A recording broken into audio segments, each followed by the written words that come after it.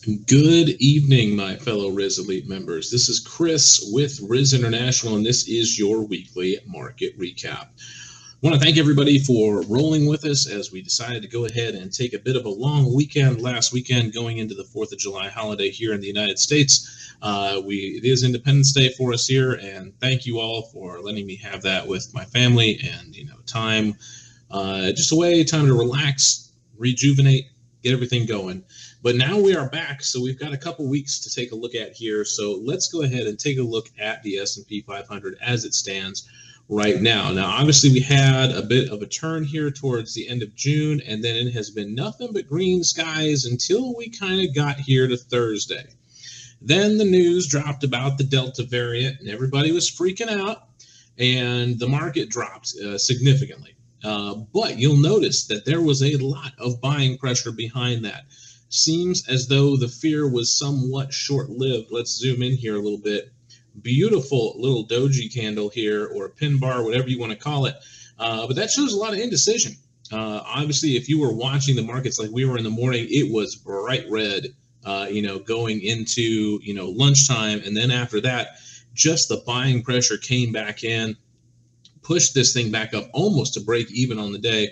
And then look at Friday, we made a new all-time high. New all-time high on the S&P 500 is 4371.60. So really, really strong recovery from the S&P 500. Shows that, there's a lot of strength still in the market. It still has room to go. But you will notice here on the RSI that we are getting pretty close to that overbought area. Now, if you've taken the masterclass, and I hope that if you're here in Riz Elite, you have, and if you haven't, definitely something to take advantage of when maybe Riz has a sale or something like that. Definitely jump on that masterclass. But one of the things that he'll talk about with RSI, which is the relative strength index, is that, things can stay overbought for some time, or oversold for that matter. It is not a guarantee. There is no indicator that is a guarantee, but it is something that we look at. And obviously the markets are starting to get into that overbought territory here, with the RSI sitting at the end of the day at looks like 67. So pretty darn close to that 70 area, which is the area where we start considering the market being overbought, which, if you're an elite following our trades fairly closely, then you'll notice that we haven't been placing a lot of long trades right now. We've been very careful and very selective with our long plays. And the main reason for that is you're really kind of buying it at the highs, and that's incredibly dangerous. It's not necessarily a bad thing. Obviously, you can make money doing that. Don't get me wrong. But it also could leave you holding the bag. And I'll show you a pretty good example of that here in a minute. But we have been very, very cautious with the plays that we're taking, because we want to make sure that we have good setups, that they're good plays, and good solid companies to make sure that if things do pull back, we are in a good, fundamentally sound company that we don't mind holding for long term. That being said, I don't think that a healthy pullback is out of order here. I'm not saying that it's going to happen. I'm not saying, that I know something that you don't, but when you start seeing this, this huge push like that, it's not uncommon to have a bit of a sell-off kind of here towards we saw in the middle of June, or even in here in May. These pullbacks are natural, they're normal, and they're healthy. Not something that we should freak out about. And I remember, on Thursday in the room, we were talking about it, and it was just like, okay, guys, this is the time where you need to just batten down the hatches, hold on tight. And we were definitely rewarded for that on Friday. Let's take a look here at the breakdown for the different market sectors and see what's going on. Energy is starting to pull back a little bit, off from the highest here, around up positive 47% on the year, now sitting around 39. So almost a 10% drop there over the last couple weeks. So definitely a bit of a pullback in the energy sector, while real estate just keeps on trucking up at 29.76. Financial saw a big jump on Friday, pushing up to 26.24. The S&P 500 is right there next to tech, but tech has started the rally. Tech has been somewhat underperforming this year, but we're definitely starting to see that push now that we're so used to from tech. Actually now above the S&P 500 so far in the year, up 18.22%, while the S&P 500 is sitting at 18.09%. looking really solid so far on the year, guys.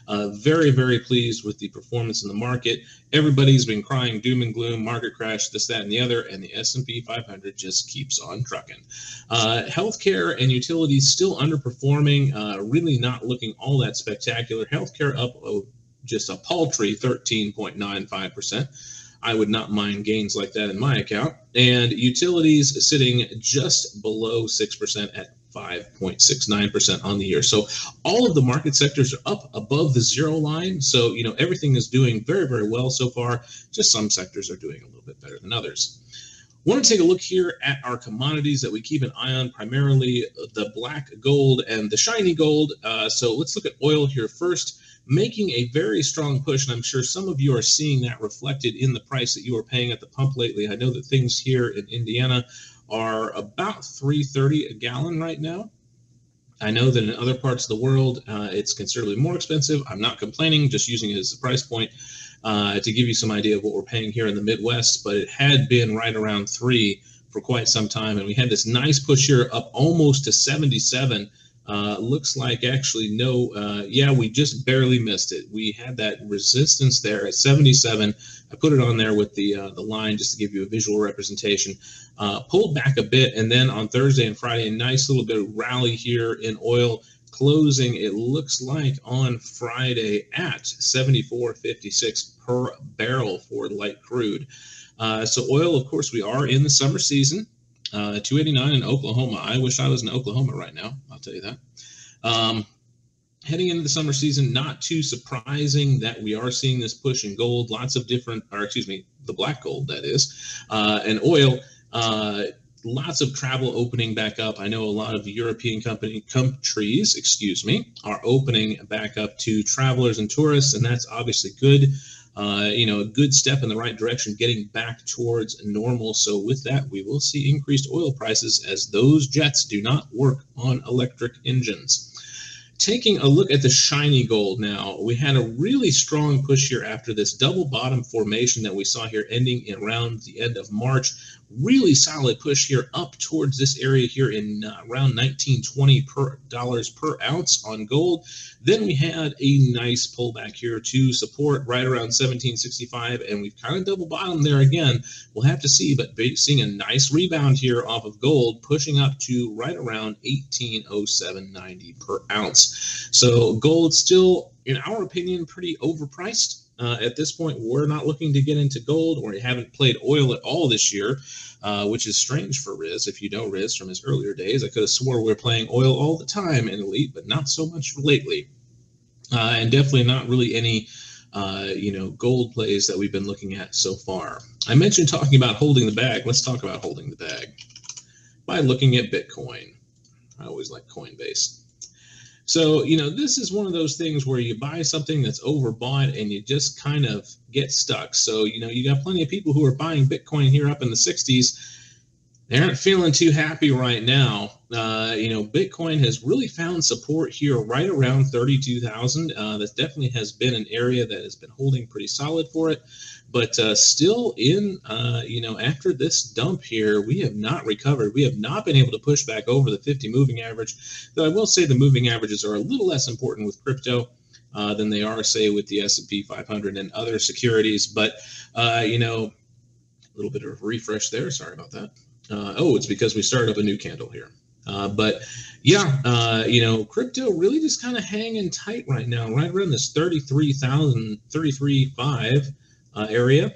And we'll have to see where it goes from here. But really just been kind of consolidating below this line. I had to readjust it a little bit, but, holding pretty steady there. Let me see here. We can't fiddle with this line a little bit. Yeah, that looks pretty tight right there. That looks nice.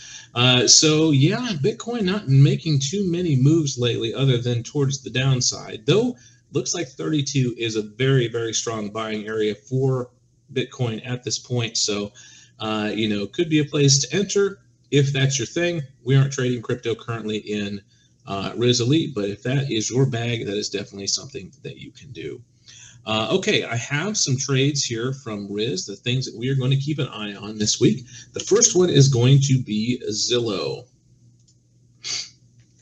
All right, so Zillow, if you're familiar, if you've tried selling your house before, it is a real estate website, and taking a pretty big hit here since about February, really getting smashed down. Even though it looks like earnings were a beat, I guess the outlook or the guidance rather was not so hot if I had to look at it. And even here, it looks like we beat again on earnings, but yeah, still not seeing a push there on Zillow. A bit of a rejection of the 200 moving average here, but definitely looking like it might be setting up to make a push here. If we have found support here around this 112 area, could be a good place to possibly get in. If we definitely see a nice push over the 50, that's something that we could potentially look to get into this week. Now, I do want to reiterate, we are not in in Elite, we are not in Zillow currently, but it is something that is on our watch list for this week, something that might make a move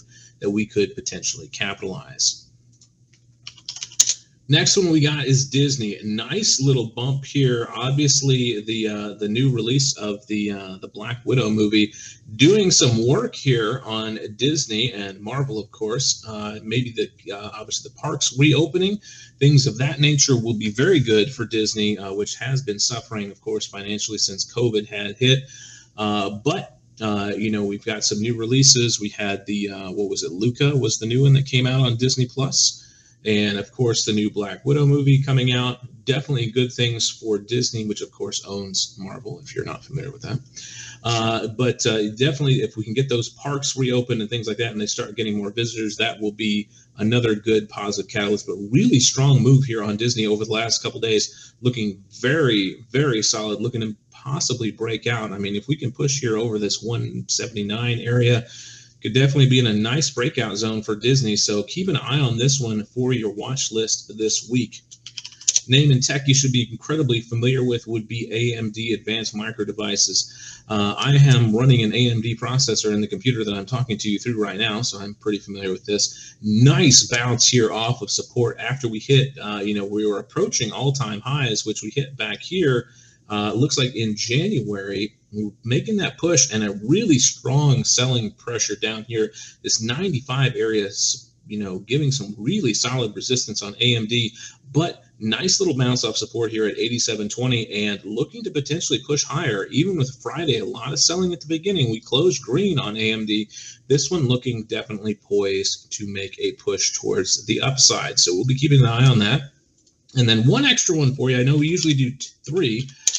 This is another tech company you should be familiar with. Now, just as a reminder, Riz is long in this. We are long in Elite. I'm long in my personal account as well. But if you are not, if you missed the alert on that, this could be a good time for you to jump in on Intel. Now, of course, we do see that earnings are coming up here in June, on the 22nd of July, the period ending in June. My misread there, my apologies. But definitely could be a place to go ahead and get in. Of course, Intel, incredibly fundamentally sound, really rock solid chip company.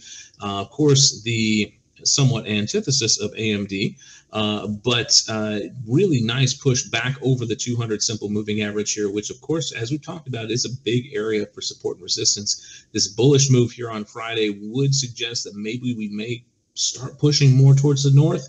I would be very happy with that. My portfolio would too. But if you're looking to possibly get in on Intel, this might be a good spot depending on how the markets behave on Monday. Now let's go ahead and take a look here at the trades that we took here over the last couple weeks. I will go ahead and go back to the before the 4th. All right, here we go. So, okay, that's a good one. All right, Unity Software. Got in on this one at 105.99, looking spectacular. I see a lot of you here in Elite did go ahead and take that one. We got in on this one on the 6th. So we have been holding this one for a couple days. Did see a bit of a downturn, but now we're back up on the green side of this, looking very nice off this bounce here with the 50 and the 90 sitting right there. That little gray line is the 200 because U is a rather new IPO, but definitely a beautiful technical pattern here. So hopefully we can see this rebound continue on U, looking very, very nice so far. And then coin. Really solid technical play here, and Riz mentioned that in his alert. So there's your technical thesis right there, about as clear as you can see. Beautiful bounce here off of ascending support, looking to capitalize on this as it moves north. We got in at 248, so looking really solid here. We're up over $5 a share on this right now, looking really good. 257 is profit target number one.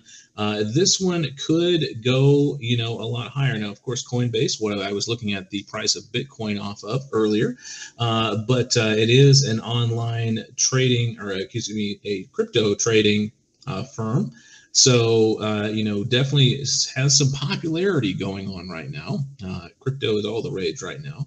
Though, obviously, as we looked at Bitcoin earlier, definitely cooling off a bit. But coin looking pretty nice here. Technically, if this line holds, we should be, pretty good to keep going. So keep an eye on this one. If you did take it, I do see that some of you did take it, which is awesome. Congratulations to everybody who got in. Currently sitting up $5 plus per share. I wanted to go ahead and open up the floor now to questions. If you guys had things you wanted me to take a look at, now is the time to go ahead and post it in chat. And while you guys are typing your questions, or we talk anything about markets you want to talk about, I do want to just give a little note for everyone here who is not part of Riz Elite.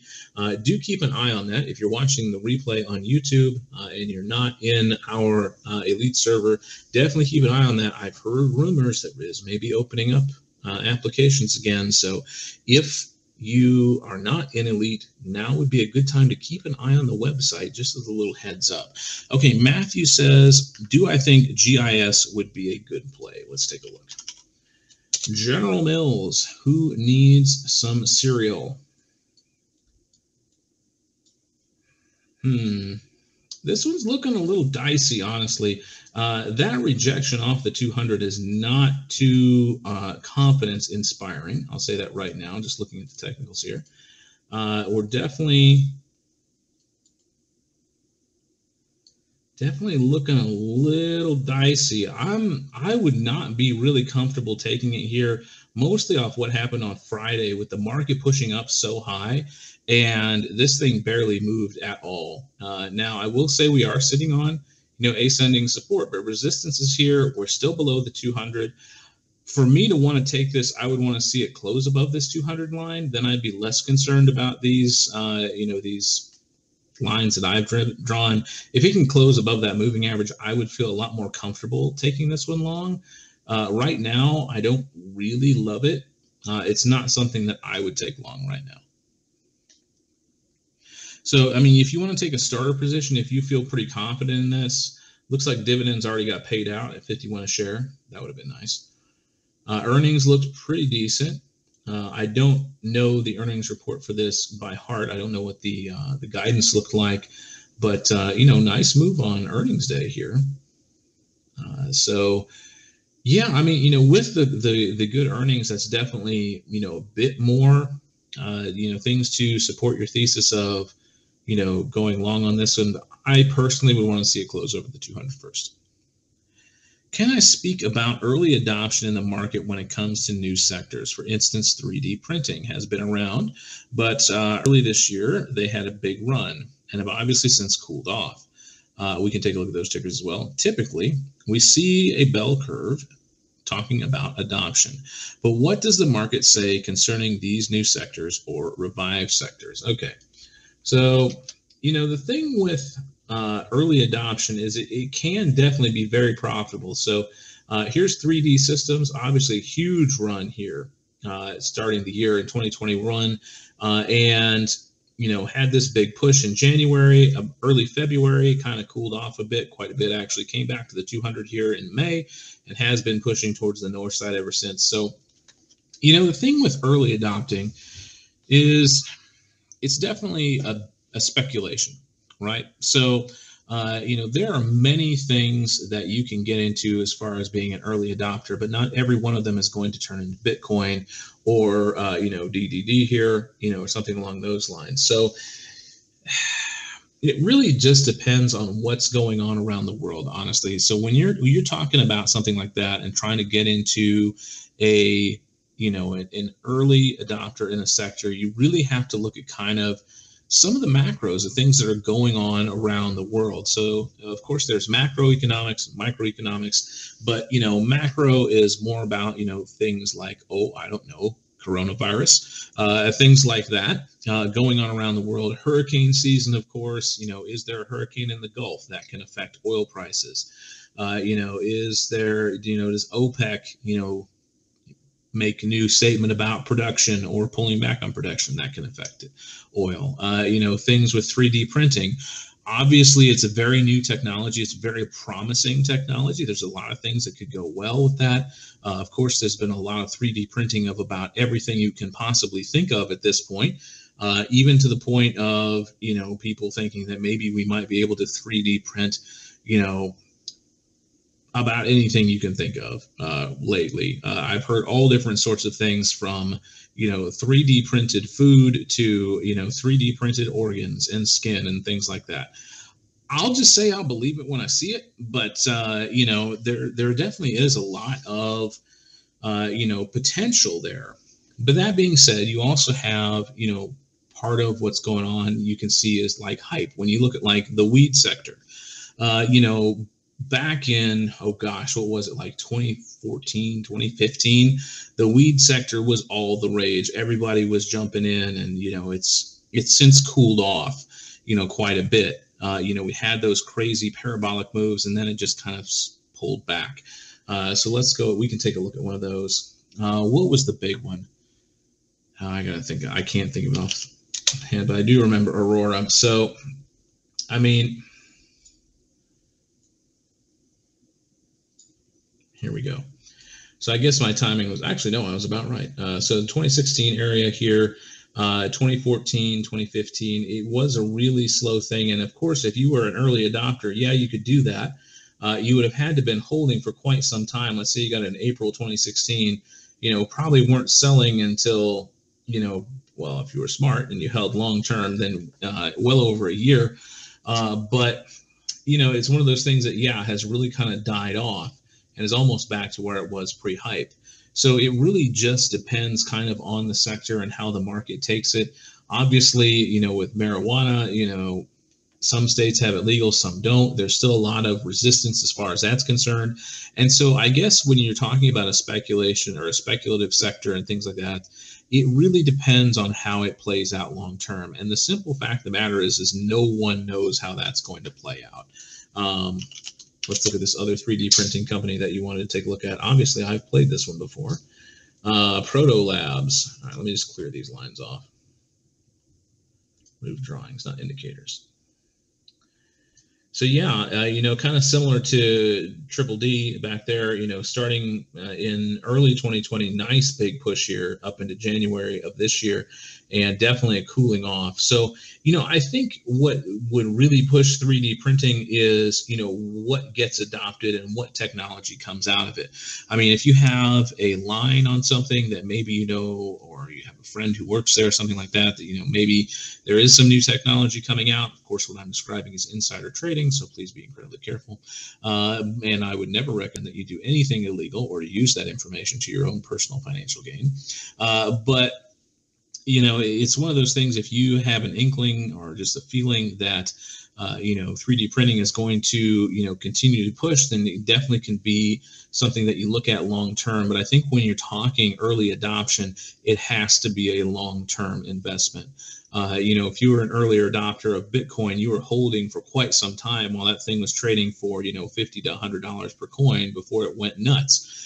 And then there's the thing when you can just get in on an early adoption on something and it just goes nowhere. And the money is basically forfeit. So I'm not going to call it a coin flip, but it really kind of just depends on the sector and what the future outlook looks for it. Now, I'll say for 3D printing, I think there's a lot of potential in the sector. I think there's a lot of things, there's a lot of technologies that they're working on as far as some of these more advanced 3D printers, not some of the garbage that you can buy for your own personal use, but like some of the good ones. They can do some really crazy stuff with that. And so I think there's definitely potential there, but I think it's going to take some time for it to really, come to fruition. So if you're cool holding long term on something like 3D printing, then I think that it could definitely be a solid investment for you long term. Are you going to see like swing trade gains and things like that? Maybe, maybe not. But if you're an early, adopter and you're looking for it long term, it can definitely be incredibly profitable for you. But, again, it's one of those things where you don't want to get stuck holding the bag, because if you did that on weed, thinking that it was just going to keep going up and up and up and up, then you're going to be pretty disappointed today. So I would say you still want to be agile as far as that's concerned. Make sure you're locking in your gains if you're an early adopter. But if you are an early adopter, only risk what you're willing to potentially lose, because if the sector doesn't, take off, if you don't see any, if there is no forward outlook for it, then that money is basically forfeit. So just be careful. Don't go all in on one sector, but it is definitely something that you can do. Just like I said, just be prepared to hold, because if you're willing to do that, more than likely you'll come out on top if there is a good outlook for the sector. Hey, Jacob, good to see you. Glad you're here. Hey, no, don't worry. You're here. That's all that matters. I have not talked about CCXI yet. All right, let's take a look at it. Okay, so CCXI, the Black Swan event that put Riz long on this one, definitely, got wrecked here on, this drop here. But yeah, looking pretty strong over the last couple days. I will say that is a very nice move on Thursday and Friday. Even with Thursday, with the market being down, CCXI is making a nice push here with a bit of volume. So looking pretty solid. Thank you, Aaron. I appreciate that. And yeah, it's just one of those things where you just have to be willing to sell it. I think you don't want to hold the bag indefinitely. Take your profits if you're an early adopter and be looking for opportunities to get back in. But yeah, back to CCXI, definitely a very strong bullish move here. If you did get stuck in that short put and you got assigned for CCXI,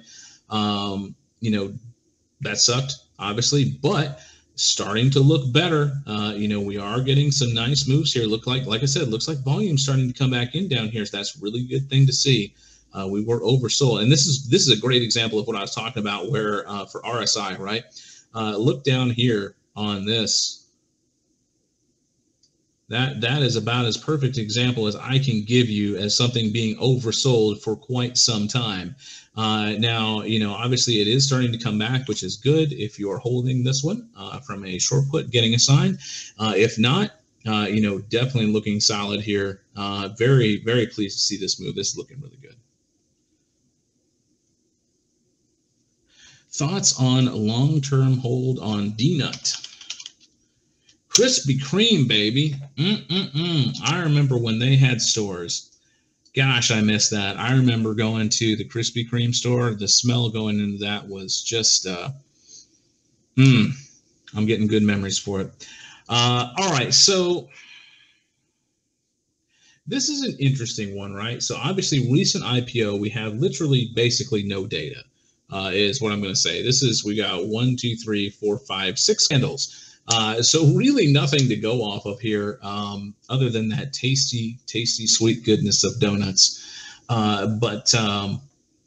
Yeah, I mean, if you're good with the company, I don't know. It does give you a sugar high. You're not wrong, Aaron. I don't know the fundamentals on this one. I have not looked into it. If you have and you feel confident in this one, Liam, then go for it. If you like the direction that the company is going and things like that, then, you can definitely go for it. Again, they don't have brick and mortar stores anymore, and that can be not necessarily a bad thing, right? So we see, companies that were, so focused on being a brick and mortar store like Blockbuster, right? So Blockbuster got absolutely wrecked by Netflix, and it still is. I don't think anybody, well, I won't say anybody, but we'll say not as many members in Elite remember going into a Blockbuster store and renting a game or a video. I do, because that was my childhood, but and that tells you my age to an extent. But Krispy Kreme kind of, I think they might have went ahead and seen the writing on the wall as far as that's concerned, where especially with the resurgence of things like Dunkin' and things like that, Krispy Kreme really only made donuts. That was the only thing they did. There wasn't a coffee side to it. There wasn't a breakfast sandwiches or other, breakfast accessories or whatever you want to call it, aspect to it. And so perhaps they were actually incredibly smart for going ahead. Their coffee sucks. Okay, good to know. But perhaps it's one of those things that they kind of saw the writing on the wall and they're like, okay, we can't afford to, refurb all of our stores to compete with this growing trend. And so they decided to, close down their brick and mortars and go entirely on delivery. Now, of course, you see Krispy Kreme donuts all over the place around here, especially in gas stations. And with more and more people traveling, that means more and more people are going to be in gas stations. So that definitely bodes well for Krispy Kreme because, oh man, there's nothing like a nice warm Krispy Kreme donut coming off, after you fill up your tank. Again, if you know the fundamentals of this, if you've looked into it and you're familiar with it and you're happy with the direction the company's going, could be a good time to go ahead and take this one long and hold it. But it is one of those things that, again, I don't know the fundamentals, and I can't give you anything on the technicals right now off of 6 candles. That's just me just drawing lines, and with no other data to back it up. There's not enough for me to say one direction or another. I mean, obviously, nice finding of early support here around 17 and curling towards the upside, closing at 19, almost 1930 on Friday. So, definitely looking nice. You could say, oh, well, Chris, it's in an uptrend like this. Well, yeah, that's true. You're right, it is, but it's also in a downtrend here. So, it's one of those things when you only have 6 candles, drawing, support and resistance lines is pretty useless, for lack of a better term. So, again, it comes down to the fundamentals. And if you love the company, if you're fine holding this long term, by all means, go for it. I would say don't get caught holding the bag of donut holes too long. If it goes against you, it's one of those things you may need to let it go, because it's a question of what the market feels about it and where their stance is on Krispy Kreme donuts, if they remember walking into those stores or not. But yeah, how much further can the SPY go? Ben, Matthew, everybody wants to know that question. Everybody wants to know that one. And if I could tell you how far it was going to go and when it was going to stop, then, we could all be flipping millionaires, right? I mean, like overnight almost. Sadly, no one knows how farther it can go. Can it go further? I think yes. Are we expecting inflation to sneak back in? I think inflation is going to be a big news story when those numbers come out. That could definitely affect the behavior of the market that day. The real question are the results already baked into the price is the question. So obviously inflation is a big word that's running around right now. Everybody's freaking out because of the amount of money that the Fed is printing. And we'll have to see how that affects the market. But as of right now, I'll say it hasn't affected it all that much.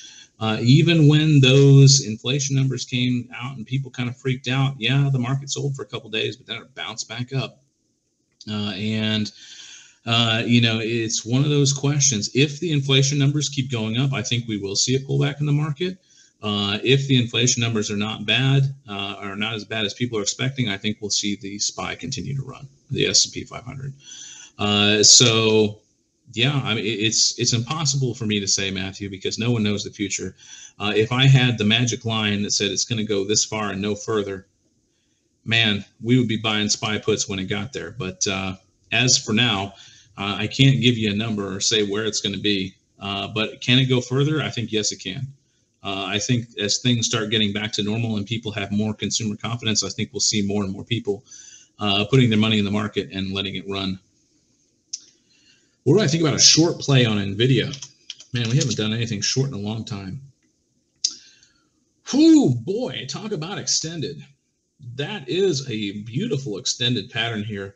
Obviously, NVIDIA, a fantastic company. They have a split announcement? Okay. So if you go short on this, you're not guaranteed to make a ton of money once this splits, because you'll just be increased on your short position, basically. I have mixed feelings about shorting this because I know NVIDIA incredibly fundamentally solid. I have an NVIDIA graphics card in my computer. So I can't say anything bad about the company. Is this overextended? Yeah, this is way extended. So If you're going to play it short, you keep it on a tight leash, all right, Matthew? Because shorting a fundamental company, or a strong fundamental company like this, or if we want to look at something else that's also extended right now, Apple, something like that, it's not recommended to hold something like that short for long. So if you're going to do it, it would help if I could type it right, keep it on a really tight leash, all right? I don't want you to get stuck holding this one short for very long. Is there a possibility for the SPY to drop as much as Bitcoin did? No, I don't think so.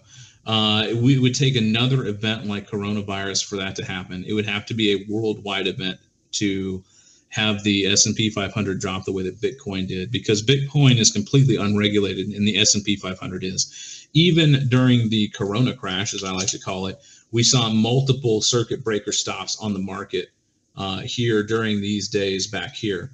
When we had all these massive moves on the S&P 500. This is all coronavirus right here. This is all fear and anticipation.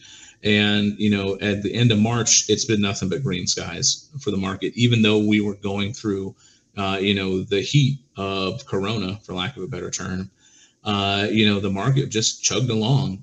So it would take a massive global event like that for the market to drop.